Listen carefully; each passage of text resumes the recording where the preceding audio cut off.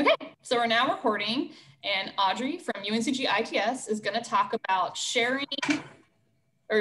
using Panopto to share Zoom recordings in Canvas. So Audrey, you can take it away. And Deb, I just mentioned if you want to stay muted and maybe turn your camera on throughout the presentation part of the webinar so that you're not in the recording that will end up on YouTube. And so anyone else who came in, that is the deal. So you're welcome to leave your camera on, but you will be on YouTube in that way. So Audrey, take it over. All right, so I'm going to go ahead and share my screen. And before I dig too deep into details, I just want to take a quick minute to talk about kind of Zoom and Panopto, because I know it can be confusing and overwhelming. Uh-oh. Are you guys seeing my slide? I'll just leave it like that. Is that better? Yeah, we weren't seeing it, now we are. Okay, that's fine. So yeah, so it's easy for us in ITS to just say, you know, are you seeing it? Okay.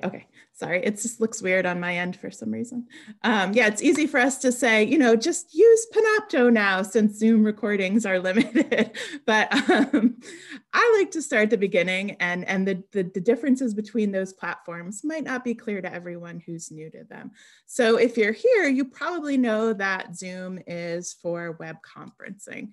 And you probably use it to hold real-time virtual class sessions with your students. And I think that's really the key term we want to think of when we think of Zoom, real-time web conferencing.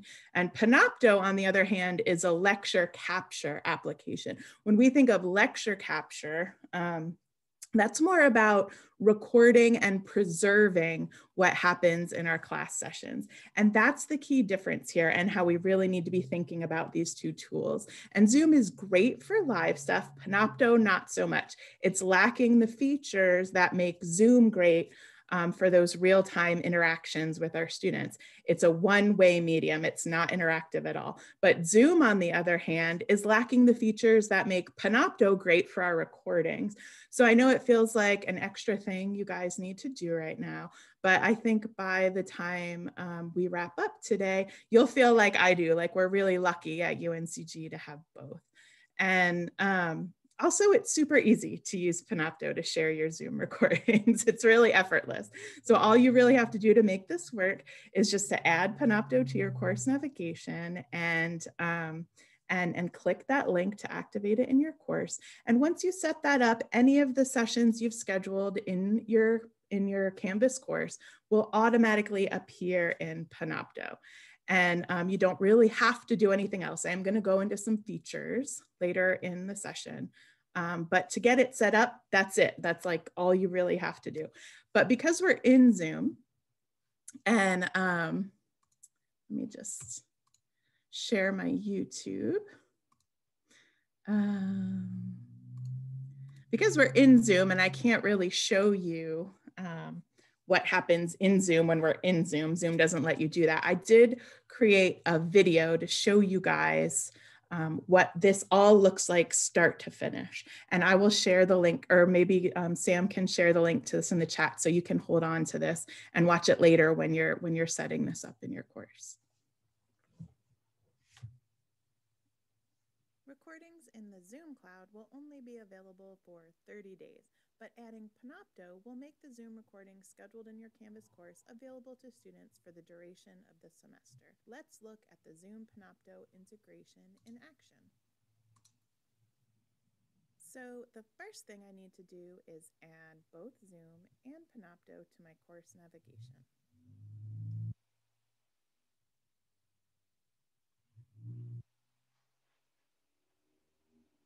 And I'm going to click the Panopto video link to activate it in my course. Where is that? I'm going to schedule my Zoom session. I'm sorry, was there a question? Sessions for the semester.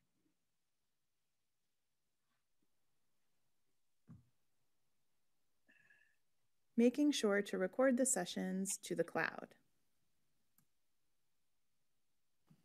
So let's go ahead and run my first Zoom session.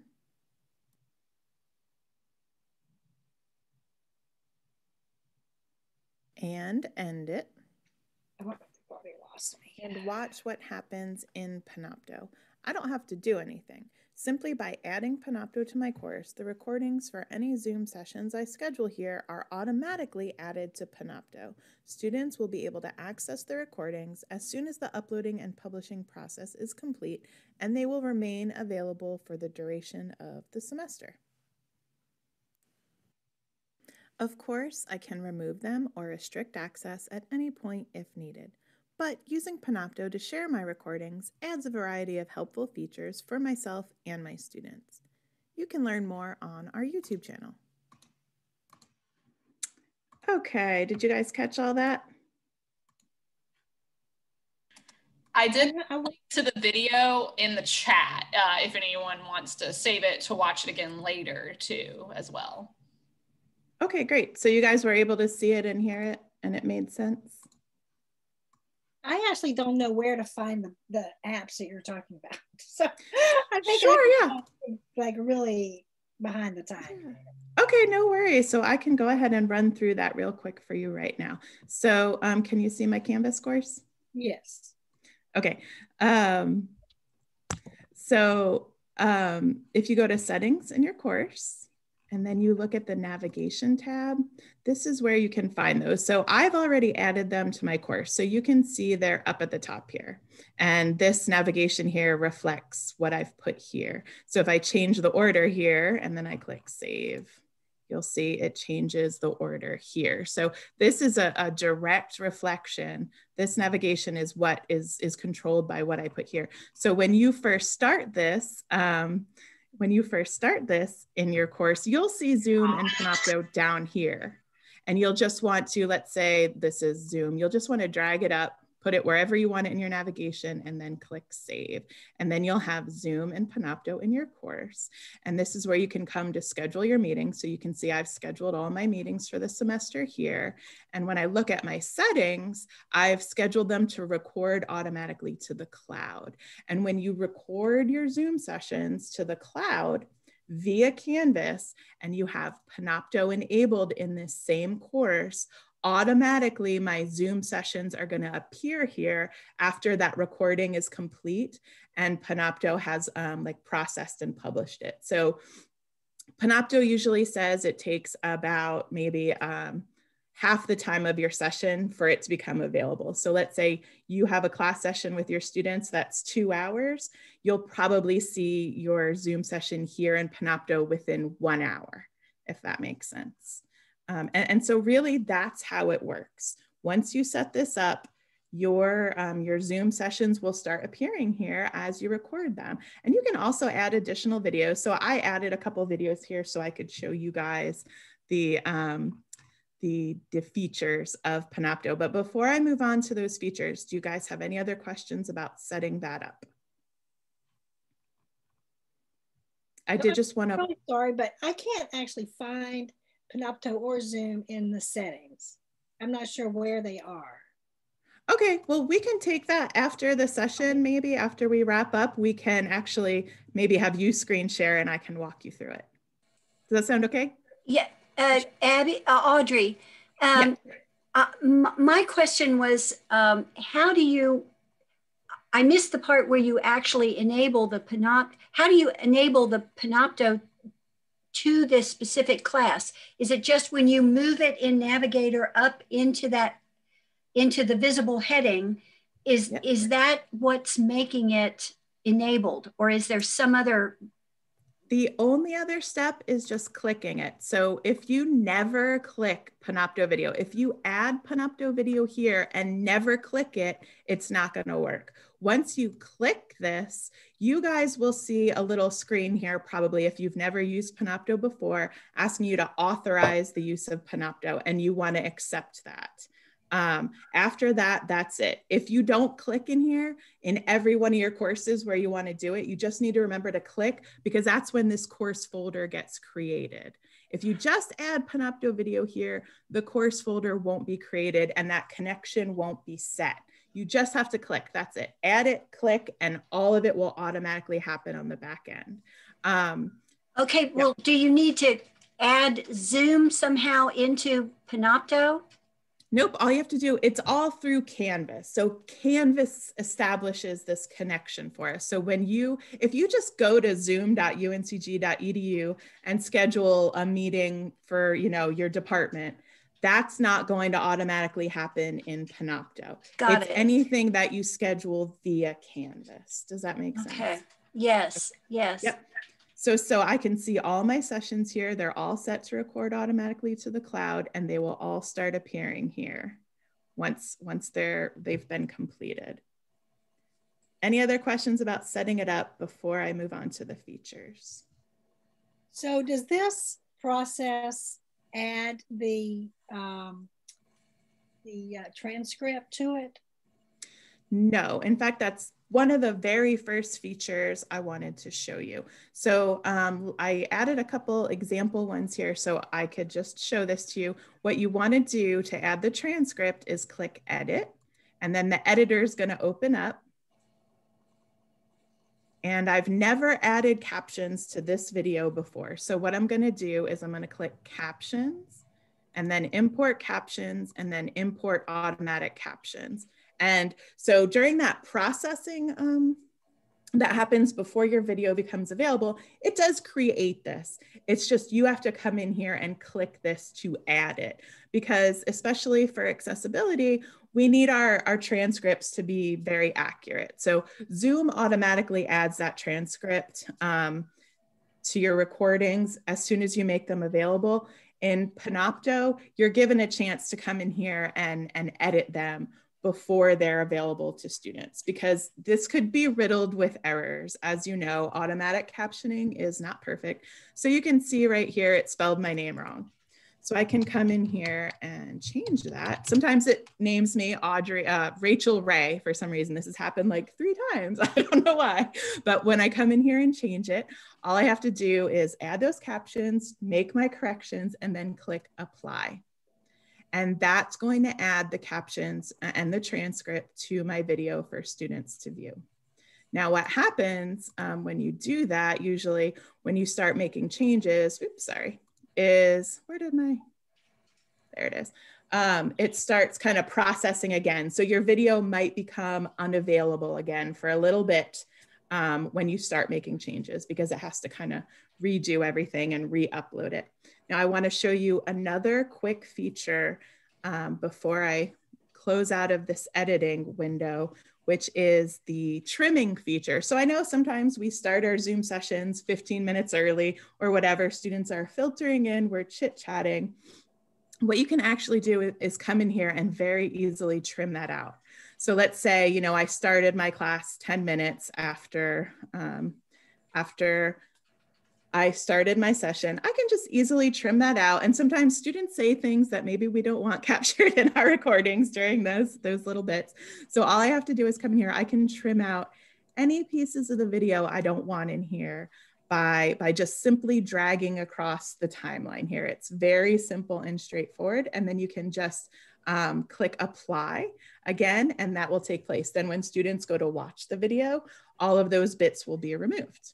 So Audrey, where is that icon, and then where is the apply button? The icon for trimming? Yeah.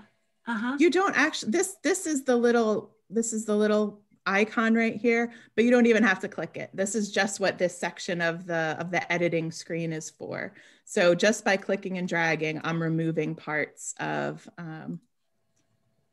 my video. And I just clicked revert so I could start over again. But you'll notice now, fresh, I don't actually have to do anything. I just have to click and drag. I don't have to turn on the trimmer or anything like that. Right, but how do you get it to this point? Don't you have to click on that trimmer at some point in order to activate it? Nope.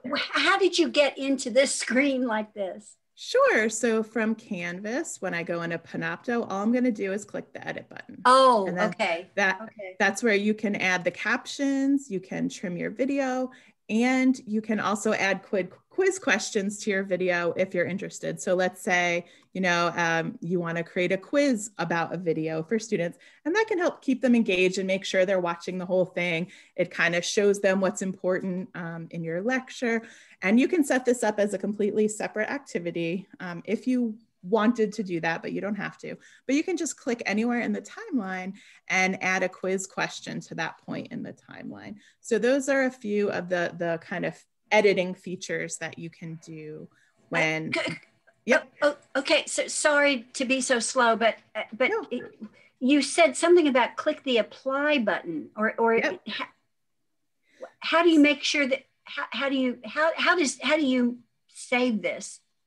Yep. Anytime you want to save your changes, whether it's a quiz question or an edit to your timeline or adding captions, you click this apply button up here. Ah, okay.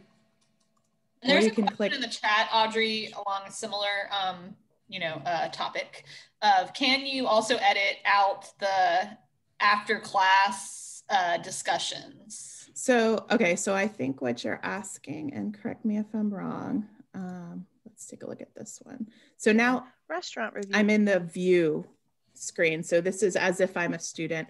There is a discussion feature here. And a student can, let's say, ask a question. And then you can delete or edit any of those things that happen here. Does that answer your question? Oh, or are you asking, yeah, you can edit out any part of your video. Is that what you're? I think that answers both. Okay. Scenarios. Either way. Yeah, okay. Both scenarios. Yes. You have complete control over your videos, if that makes sense. So anything that's in your videos, you can remove them, front, middle, back, wherever. Anything that's added to your video, questions, anything, you have complete control. And again, this is what makes Panopto great for students. So it's not just, you know, it has so many of these little features. And let's go back to that view. I can look at the captions, and this is what's great also from the caption standpoint. I can look at the transcript here as a student, or I can turn on captions here, whichever works best for me. That's a great accessibility feature. Another great accessibility feature is the speed of the playback. So as a student, I can watch this more slowly, if that helps me. And lots of recipes. I sound the Gail culinary. Or if I'm someone who digests verbal, auditory information very quickly, I can watch it very fast. The Arts database includes access to over 250 relevant magazines and journals, plus content from. So that's kind of like a next level accessibility feature, which is awesome for students. The other thing, like I mentioned, they can add discussion notes, so they can kind of discuss things about the video between themselves or just to themselves, so they can keep notes within your video or add bookmarks, which is amazing. So let's say, on your January 20th session, you go over a major assignment in the course, the student can come in and bookmark that part in the video. So as they're working on that assignment throughout the semester, they can easily find that information. And it also has this wonderful search feature. And this is really my favorite feature in Panopto, which is that students can come in here and search throughout all of your videos. So again, let's say you talked about something at some point in the semester. I used to kind of warn faculty when I was an instructional designer for online classes. I used to kind of warn them about burying information in videos because it can be very difficult for students to find. But Panopto solves that problem by kind of adding this search feature. And so they create that transcript of every video that you upload, and then students can then search it. So let's say I want to find everything that my teacher said about a database. It'll come up and it'll point me to every mention in every video across your course. And then like, oh, this is what I needed to know. I can come in here. It'll bring me right to that point in the video, which is beautiful. So again, Zoom has those great options for those live real-time interactions. Panopto has those great features for our videos and our recordings for afterwards. And then real quick, before I wrap it up for questions, my cat is here. If I look distracted, she's here to distract me. I wanted to tell you guys about analytics and statistics. So this is something that's also missing from, from Zoom. We can see who came to our session with our Zoom reports, but Panopto lets us know what's happening with our recordings. So we have all of these great statistics for our videos. We can see as a whole, you know, who's watching, if the class is, you know, using my videos throughout the semester, and I can see down to an individual student. What are they doing with my videos? Are they watching them? And, you know, let's say your student missed a class and you tell them you want them to watch a recording, you can actually poke in here and see if they have by the minute, which minutes of the video that the student actually watched. So really that's the main things that I wanted to cover. And I'm gonna open it up to questions. Oh, and I did want to show you that we do have a Panopto playlist on our YouTube channel. So I can drop that in the chat. But if you're curious about doing more with Panopto, you can learn all about it right here on our YouTube channel.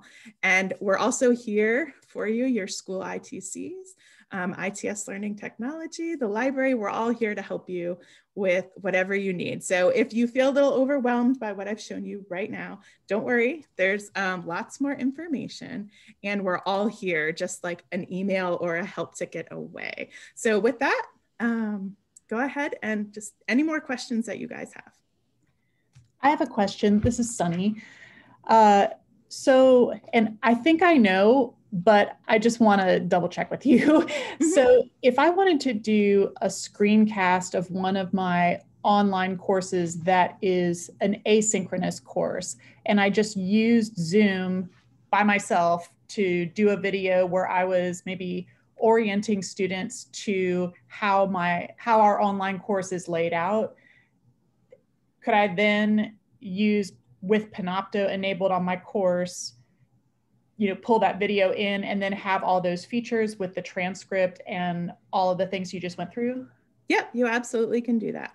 That would work just fine. With Zoom, Zoom can be a meeting of one.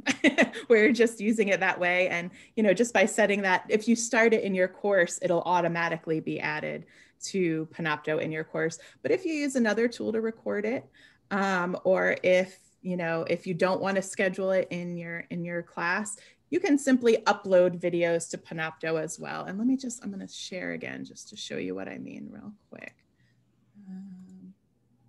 So within Panopto, there's this create button, and we can upload videos here as well. So if, let's say, you don't schedule something in Zoom in your course, you can still go to Zoom, download a video and upload it here. And that also applies, like, if you forgot to set this up in your course. Let's say, you know, in 30 days, you find out, no, my Zoom recordings are going to be deleted. You can simply go into Zoom, download them, and upload them to Panopto.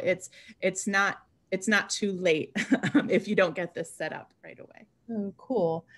Yeah. So a follow-up question. So this semester, I'm teaching my first online class with synchronous class meetings, and I had never enabled Zoom in my previous courses before. So now when I set up my course, I just created a Zoom meeting, just going to uncg.zoom.whatever, and then copied the link to our course homepage and in announcements and, you know, many different ways to get it to students so they know class is happening at this time and here's the link to get here. So if I already have that meeting set up in Zoom, not through my course, is there a way to get that meeting into my course, or do I just need to create a new link?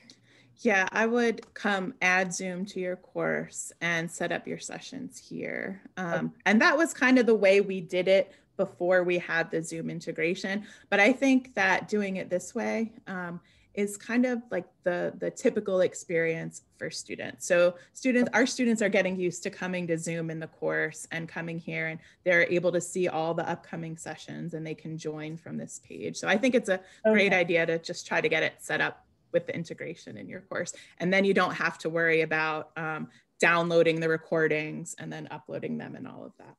Okay, all right, thank you. Yep. Okay, I have a question. Okay. I uploaded Panopto to one of my courses and I already had Zoom in, but the other course I did not, and I've already started that class. Can I still upload Panopto and make this, you know, go from navigation to put it up into the visible part of the course? You sure can, yes. And then yep, I can record, like I could do a Zoom recording with just me showing something or lecturing, and then I upload that somehow into Panopto. Is that what you're saying? Yeah, if you have something else you want to record that's not a class session, you can absolutely do that with Zoom, or you can do it directly with Panopto, whatever you're most comfortable with. Either way will work fine. So Panopto does have a recorder that you can use, but you can certainly just, you know, create it in Zoom and it'll add to your Panopto. Okay, and so you're saying that it's actually that the students are more familiar with Zoom, and it's better probably to keep those, but they will only stay recorded for 30 days, right, in Zoom? Yeah, no, I'm not saying that. I just said that students were more familiar with the Zoom integration in Canvas rather than the way she mentioned that she did it, where she created her Zoom sessions elsewhere and then shared the link a bunch of places with students. But this is the way that the vast majority of our faculty will be sharing their recordings with students going forward because of the 30-day limit with Zoom recordings. So Zoom recordings are going to go away after 30 days. There's no way that we can extend that to be available for the entirety of the semester. So if you want to make your Zoom recordings available, this is the way that you'll do it. And this is the way that our students will learn to access them. So not many people did it this way last semester, but going forward, pretty much everybody will be doing it this way. Okay, so they are able to access it once you upload it into Panopto. They go to the Panopto button. That's right. Okay. Yep. Okay. Yep. So you can tell students during your first class session or an announcement, however you want to communicate it, that they can go to Panopto video to watch the class session recordings. Great. You can add it to your module. I teach my course in module by using the modules, but you can just add the video in the appropriate module, right? From Panopto. You sure can. Yeah, I can show you that if you want to. You can add a Zoom link. How do you get a Zoom link for a module? Are you talking about the recording? Yeah. Okay, so let me go ahead and share. I have a quick question while you're doing that. Okay. So because of this 30-day limit, I've just been recording my Zooms to my computer and saving them in Box. I can still save them in Box beyond 30 days, right? You can. Yep. Okay. You absolutely can. Okay. So you can see here, I can simply add like a page. And let's say I want to call this week 1 class session. And then on this page, I can go ahead and embed anything from Panopto. So you guys, if you don't use Panopto a lot, you might find Panopto under your apps button. I use it all the time, so it appears here for me. But I can come in here and you can see here's my Zoom videos. My anything in my Panopto is available here. And I can even grab videos from other course folders if I want to share them with my students. So I'm going to go ahead and let's say, this is my class session from week 1. I'll click insert. And now this video will appear on this page for my students to watch, and they can still access a lot of those same features, the discussion, the notes, the bookmarks, and they can even search within this video if I do it this way. And then this would appear, like she said, within my module for students to watch. And I love that. I love that you do that. Organizing everything very intuitively into modules for your students. Yeah, I couldn't do it any other way. This is Sam. I know that we're past 12:30. So if you have to go, remember that I did put an assessment link in the chat. We can stay. I was telling you, like, I'm free if we want to stay and keep showing stuff and talking.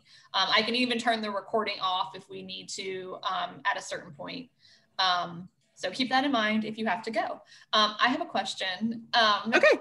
It's that for the different roles within Canvas, like say you enroll a TA or a course designer, does that influence how the recordings connect to Panopto at all? Or whether you could do like a guest lecture, for example? Like I'm thinking about that we as librarians are added in a librarian role in Canvas, and we do like Zoom sessions for information literacy stuff. So could we still use the turn on the recording and add it to Panopto as a, I think the librarian role is really the same thing as a course designer.